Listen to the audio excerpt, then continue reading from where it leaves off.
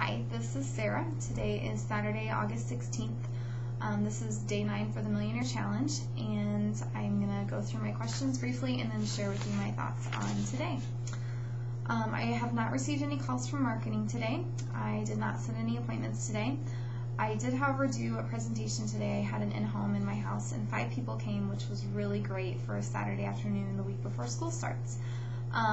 The presentation went really great. This is the first time I've had to do it all on my own, and so I felt really confident that I did a good job, that I was really well prepared, and that's honestly been the focus of my business for the past 3 days, is just refining that and getting comfortable saying that, spending a lot of time online on different web pages that are reputable, so that way I can answer questions honestly and have an informed response whenever questions come, and really know the material in and out. That's something I'm going to continue to work on, but it feels good knowing that I have one successful one under my belt. I looked at my mentoring report. I obviously still don't have anybody under me, and you will definitely know it when I do, because I will be doing a happy dance. I am working to be a strong leader when I do have people under me, and today was a big step with that. I spent all this time, like I said, just hours and hours refining my presentation. I made my husband listen to me today, and he was a great sport and very, very encouraging, so I'm thankful for him being willing to do whatever it takes for this to be successful for us. I really have had an awesome leader who has come in and done presentations for me and has done an awesome job, and so I need to be that person for someone else very soon, and that person is going to come into my life really soon. I can feel that, and I really believe that that's going to happen, and I want to be ready when it's time for me to step up and be a leader. I don't want to be learning to lead while they are learning to build their business. I want to be ready. So that is how I grew today as a leader in this business. My thoughts on the materials that we're reading. The first thing that is sticking out in my mind is we are reading about the law of thinking this week. And this whole month, actually, I'm really glad that we're going to spend a month on this. I think it's going to take at least a month for just the foundation of this to kind of sink into my head.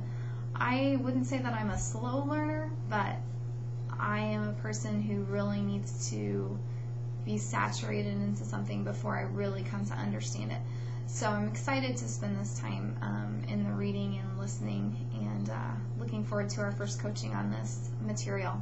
First thing that stuck out in my mind was that you really have to have a goal, otherwise your thoughts are not going to have a reason to change. And with this business, my mission and my vision, or my goal, has really evolved over the past few days. I think when I started this challenge, I knew that I was going to learn about helping others, and I knew that I was going to find out about how I could use this business to benefit others and to help other people, and that's really important to me. I grew up a preacher's kid and also a daughter of a teacher, and so both of my parents are in professions where they help people. I've been on a lot of mission trips, and I support missionaries who go places. That's always been a part of my life. But I have to be honest and say that, it's really exciting to think about making $1 million someday and using that money to retile my kitchen floor. And for some reason, in the past 2 days, I have been smacked in the face with how selfish I can be. And I really know that that's why I'm here. That's why I'm experiencing this. And I know that I can be a selfish person. I think we all have that in us. And so I'm excited that I've never so far been able to nail down a vision or a mission, because I don't think it would have been the right one. I really want to have children in the, somewhat near future, and I want to stay home with them. But more importantly, I want to be a person who finds joy in giving. I want to be a person who is a blessing to other people, and I want that to come naturally. I hope that I am a positive person and, am able to be a blessing to people in my life, but I want to be, an unspoken, I'm not quite sure how to say it, I just want to be someone who is proud of what I've done for others. So yeah, my vision is changing, and I think it's headed in the right direction now, so that's exciting. The other things that have really stuck out for me, one of the questions that I wrote in my notes was, what is my barrier? And I wrote that next to this statement. I believe it's essential that a person can stop on a fairly regular basis and take a look at their results and pay attention to their behavior and realize that this is nothing more than an expression of their thinking. I think that reflection is great, and that's something as a teacher, as an educator, that I think is really, really important. I make my kids do it a lot, and I step back and do it a lot.